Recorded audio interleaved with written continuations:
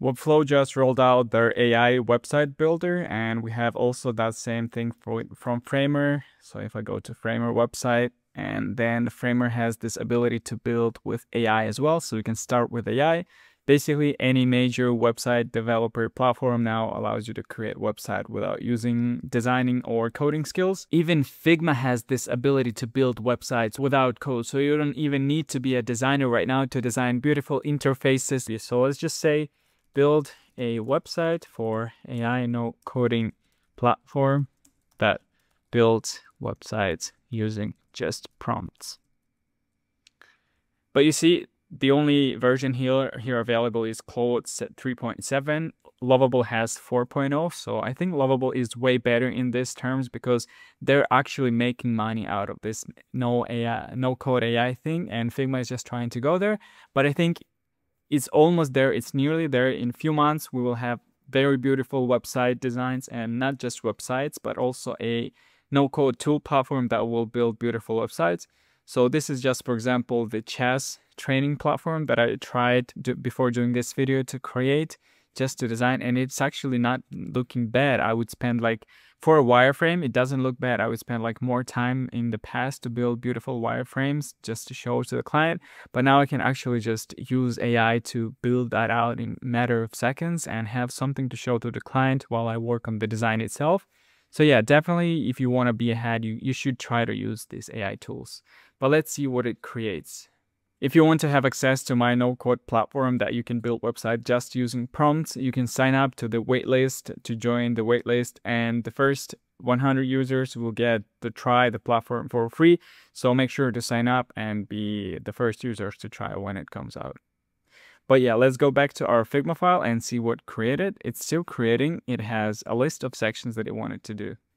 So here's the minimalistic result that it created. Again, it looks great as a wireframe. It has all the section, it has all the interactions.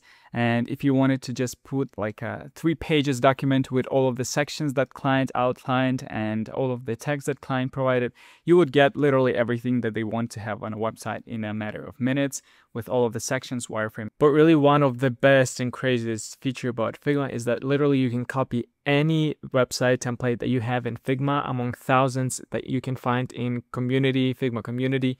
You can then open Figma sites. So basically it's a new feature in Figma that you have the ability to create these beautiful sites, and you can just literally paste the Figma template in here. And then let's say you want to fill the container or just make it longer for now for the demonstrative purposes. For example, I have the client or the website client asked me to create is for a Christian church. So we'll click rewrite this and website for Christian church. And you could literally paste anything in there, and it will rewrite all the content on the website to be something that I specifically input. It will rewrite every single image, even on this picture. So you can see that even this has been rewritten. All the images in here has been rewritten. Just like this, you can click publish. So once I click on this, there is a button share, or not share, we can click like this and then click here. Where is the publish button? Oh yeah, publish. We can click publish. And just like that, we have a website with our content, with our images, with our graphics in seconds with Figma. Let's get back to Lovable and create a really beautiful website. So at the back end, I will be connecting to make.com to make sure that we have AI automation set up to bring the most value to our clients, to our websites that we're building, because building beautiful websites today is not enough. There is literally thousands and thousands of free templates that you can be using. So if you go to Framer templates, you can see that there's a lot of beautiful templates out there, and anybody can set them up and anybody can start using them for free. There's a lot of free templates that you can use. So you have to learn how to use those AI tools today to build something that users would want to be using. Also, you want to use tools like Recraft to build beautiful images for your website. Recraft allows you to build images in the same style for a website. For example, you have a set of images. There is a function to create sets of images, and you can build the same in beautiful styles. And this is free, by the way. I'm not sponsored by them, don't have any affiliations with them. I don't even have subscription on this website. But yeah, I will be showing you tools like this today in this video. And if you want to learn more about building beautiful websites with AI, then yeah, you're in the right place. So we'll start with just building this with Lovable. So let's say build a website in dark colors for AI website builder that builds websites just by typing a prompt. This is actually the project that I'm working on. So I'm just curious to see what it will be able to come up with, and then start working on it, start customizing it and making sure that it's the one that I want. So this is the first result that it created, and just wanted to say that it is not final product. It is way beyond, too basic to actually put it on your website as a end website or put it on your business to represent you. It is way too basic. So what we're going to be doing here is taking this as a wireframe, as a layout, and going to website like Dribbble or any other website inspiration galleries just to look for some websites, and then build another website based on those inspirations and based on the structure that we've generated here. Because when you tell the AI to build the whole website all at once, the result is not usually great, because it is going to create a lot of styles, a lot of colors. It is going to write a lot of text. And if you want it to create accepting a good result, you have to tell it to build section by section. So we're not going to say build a whole website with for this company. We're going to say create a hero section for this company. But first we will need to find beautiful hero examples that we like. So for this, I'm going to go to Dribbble, and there are a few things that you need to click on Dribbble to find the best result. The first, I'm going to click popular here and make sure that the filters is set to time frame this past month. We're not going to see, or we're not want to look for the results that have been the best in the last day, because those are not usually that great. We're going to select the past month, or even the past year, if you want to find like the best of the best results.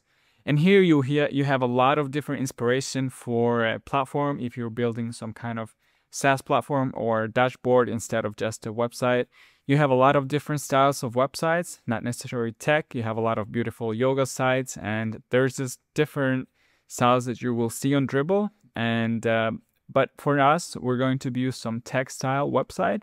So I really like this type of design, and believe it or not, Lovable can actually create animations. It can create different interactions.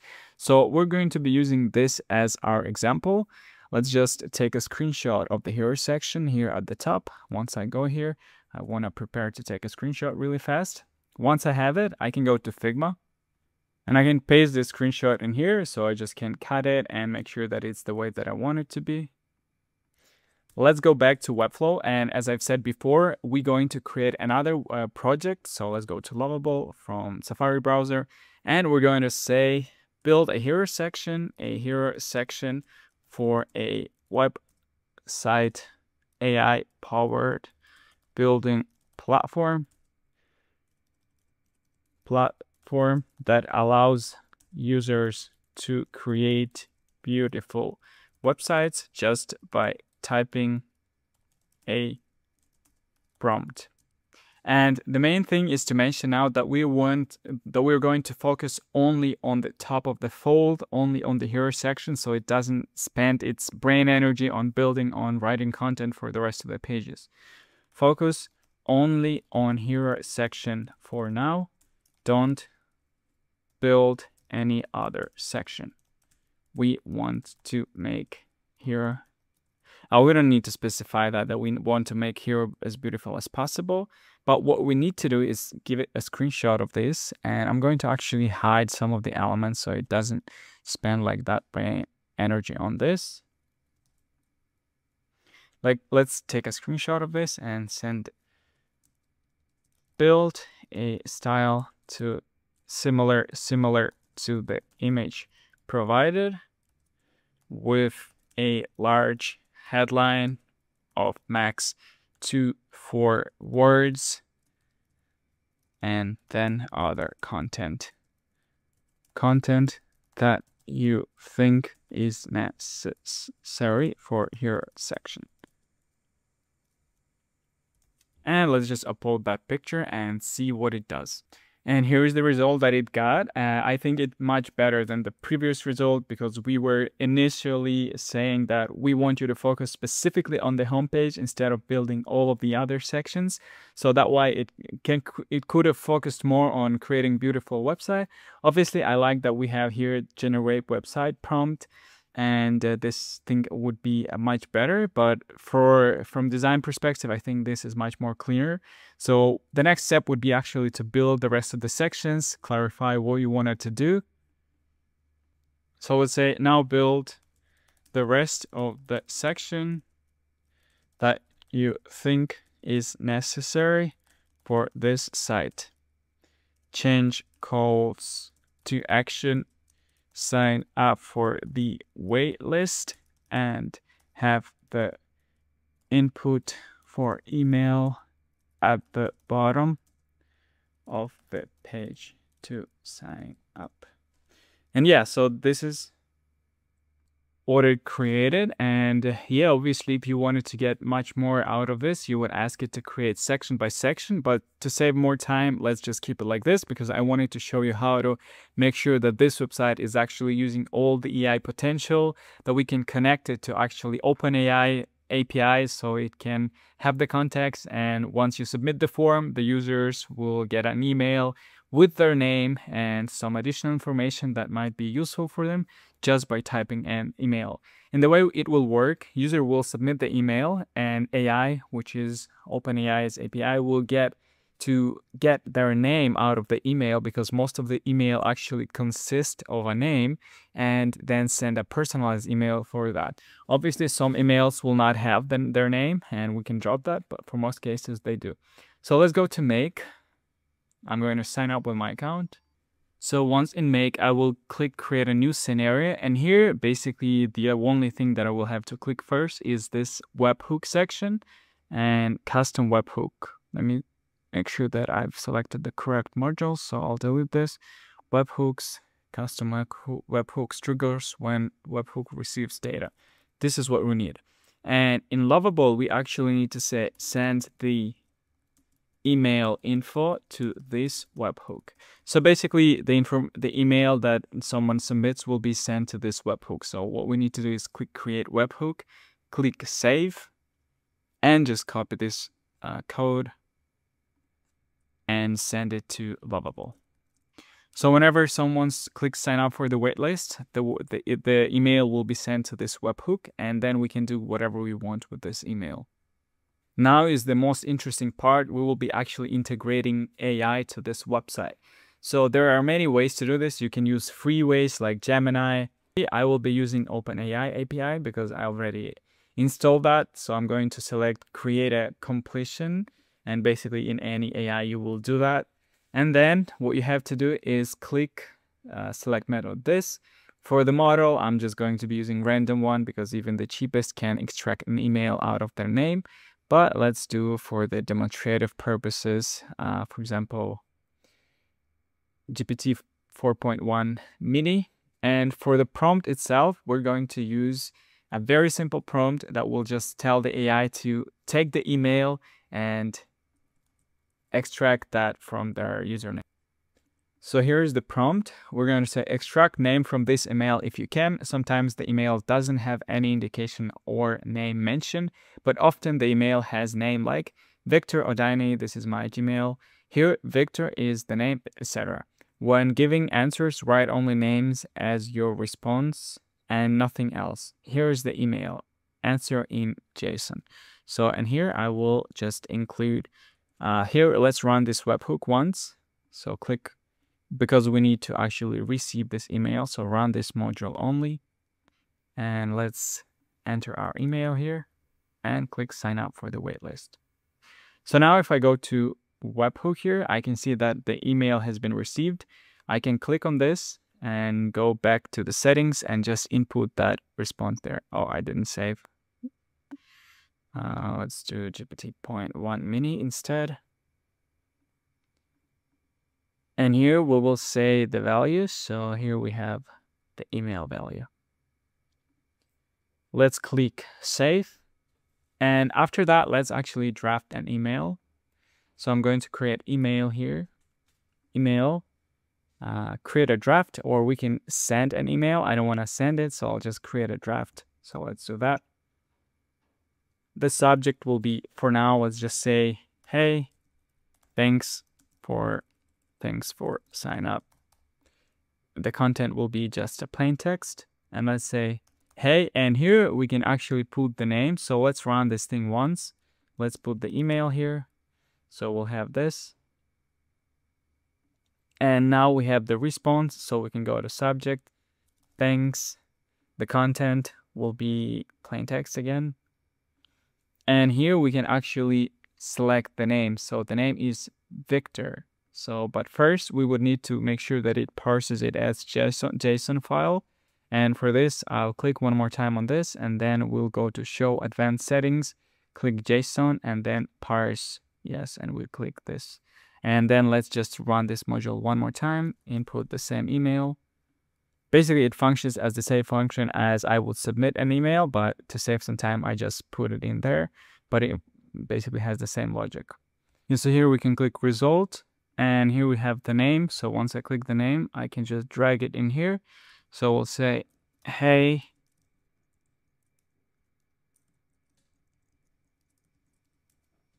thanks for signing up.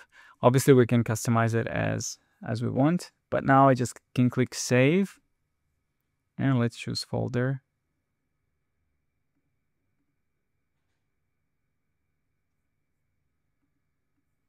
Let's choose drafts, and let's actually click save, and let's click run once and go and check our email. Let's refresh the page here and go to the bottom of the page. You can just input our email, click sign up, and see how it does here.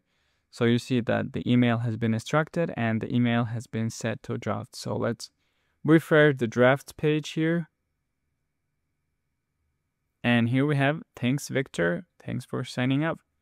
So this is it for building beautiful websites with Lovable and actually then connecting them to the AI. Let me know if you'd like to get more videos like this, and thank you for watching.